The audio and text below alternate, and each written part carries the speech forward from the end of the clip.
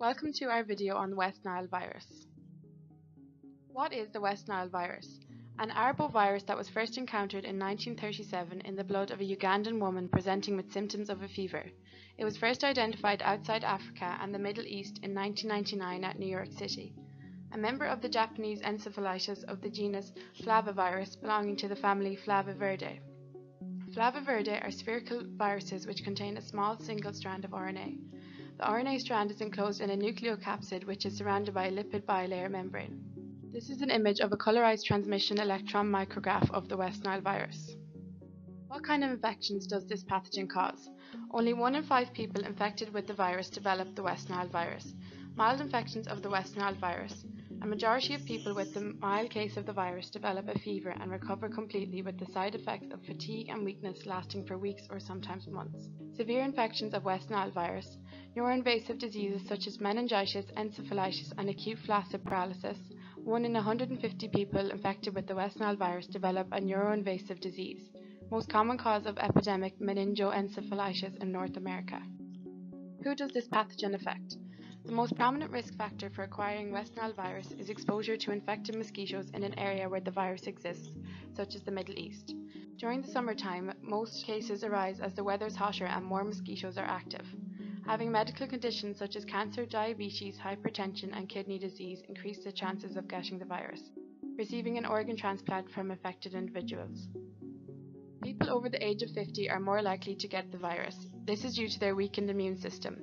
It's more common in older adults than in children, even though children also have a weakened immune system. It is also slightly higher among males in comparison to females. This is an image of the approximate global distribution of West Nile virus. Incidence of the West Nile virus neuroinvasive disease by age. Numbers of human West Nile virus cases in the US from 1999 to 2005. What are the symptoms of this infection? Only 1 out of 5 people who contract the West Nile virus develop symptoms.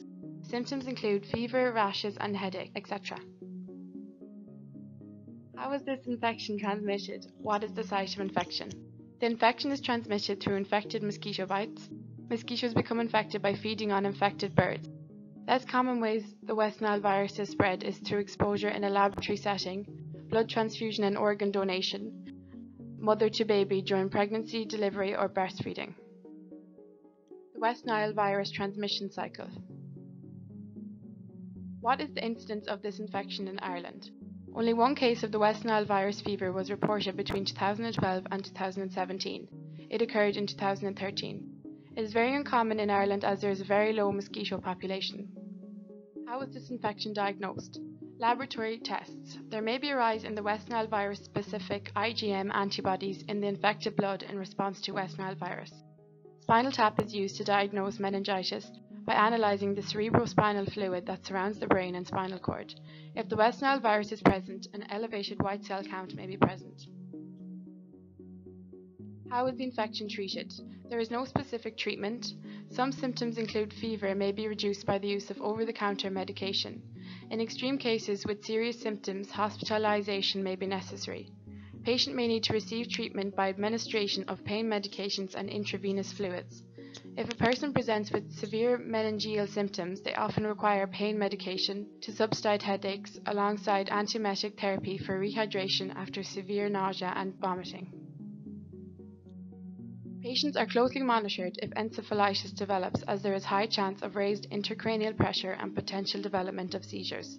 If patients develop poliomyelitis or encephalitis, they should be closely observed for failure to protect their airway. Rapid development of acute neuromuscular respiratory failure may result in the need for ventilatory support. Complications associated with the infection. Approximately 1 in 150 people infected with the West Nile virus will develop severe forms of the disease.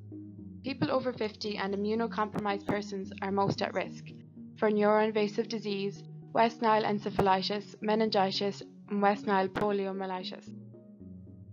Fatality rate is between 4 and 14%, 15 to 29% in patients over 70. Myocarditis, pancreatitis, fulminant hepatitis occur in some outbreaks. 0.3 to 0.7% of infections result in meningitis or encephalitis.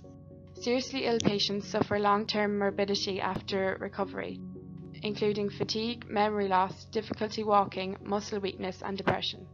Preventative measures include: there are no vaccines available, prevent mosquito bites, reduce risk of animal to human transmission, blood and organ donation restriction and testing.